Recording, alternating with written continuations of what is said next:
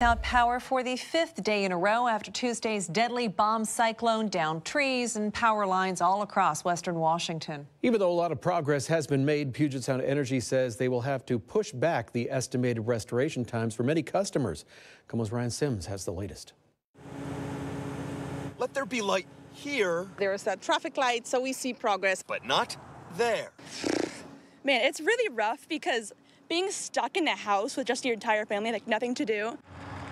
Since Tuesday, power has been restored to 500,000 people on the east side, while tens of thousands of more folks are still in the dark. We have a bit of reception now finally, so we're able to contact people and talk to people. Throughout it all, PSC has hoped that noon on Saturday would literally be the light at the end of the tunnel where power was restored to everybody. Yet as damage assessments continue and more destruction is uncovered, PSC workers say now it's likely some folks will still be in the dark over the weekend. So I'm just stuck downstairs with my family, and it's rough.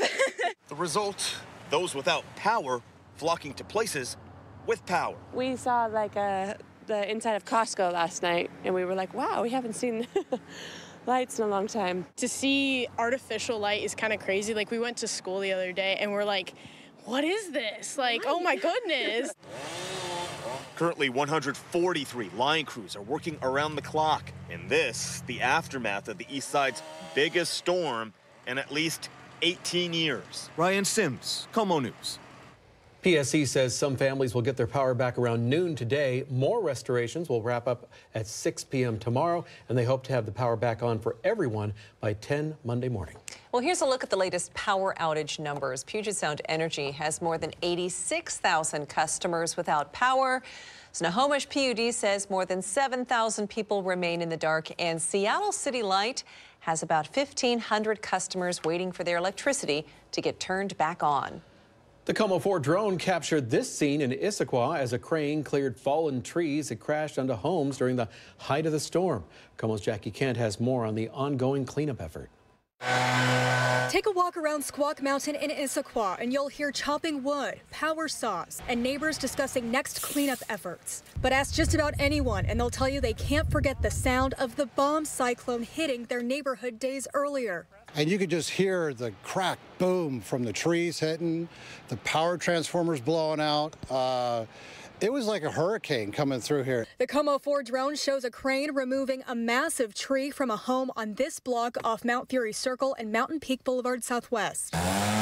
Next door, the homeowner explains 2 trees fell on his roof, destroying the carport and knocking off his chimney. And down the street, you can't miss this massive tree completely uprooted. For reference, I'm about 5'7", so I estimate the top of those roots are about 15 feet high. Luckily, this tree did not fall on the house, but it did hit the power lines. Now it's taking the entire neighborhood's help for the days-long cleanup. As multiple telephone poles look like they're just barely hanging on. Neighbors say PSE estimates power could be restored here within the next several days.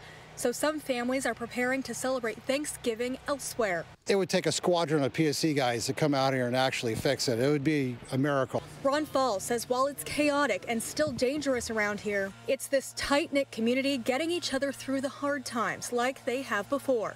Looking at all this devastation, what gets you and your family through all of this? The community is just so great, and they come together. And we'll be talking about it like we did back when the Snowmageddon happened. We'll get through it, and it'll be kind of a memory. Reporting in Issaquah, Jackie Kent, KOMO News. The city of Issaquah is hosting free events for people to drop off yard waste over the next 3 Sundays at Tibbetts Park. We've posted the details on our website, KOMOnews.com. And in Sammamish, a pair of fir trees needed a dramatic removal operation. They are the largest in a series of trees that collapsed on a 2-story home while the owners were inside. Now, the good news is they were not hurt, but the removal company had to cut the trees into sections before lowering them down with a crane. I always knew that some of these trees were kind of dangerous, and I thought, well, maybe one would come down. But when they all came down, it cascaded. And I think the only thing to save the house was this arbor right here. It took the first impact. Much of the Sammamish Highlands remains without power right now. Puget Sound Energy crews, of course, they are working around the clock to try and restore service. In California, drivers in the Sierra Mountains are facing a different weather extreme. New video posted to social media shows drivers trying to get across the pass in a snowstorm there. The National Weather Service says the mountain range could get as much as 3 feet of snow this week.